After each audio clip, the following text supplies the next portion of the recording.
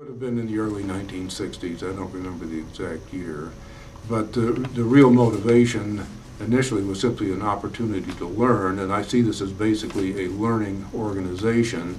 But it's more than just studying something. It's the interaction among people with the communication across professions, and increasingly I see the organization as having an international component that I see as very positive.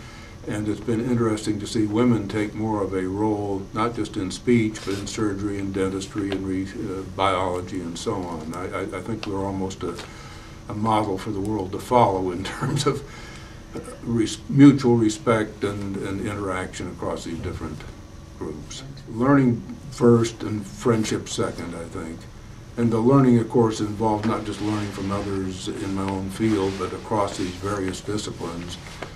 Okay, again, I think that the publication program and the convention programs convey a tremendous amount of information and the opportunity not only to listen to speakers and to read, but also to talk with the people who are doing the work and to see demonstrations of different things. It's just basically an opportunity to learn up-to-date information.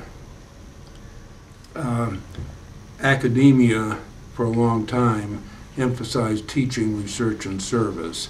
And I was privileged to do quite a bit of research, much of it with funding from the National Institute of Dental Research. But I also kept a hand in therapy and then teamwork. And I think that ACPA enhanced those contributions. I have edited 2 journals and been very active in this association.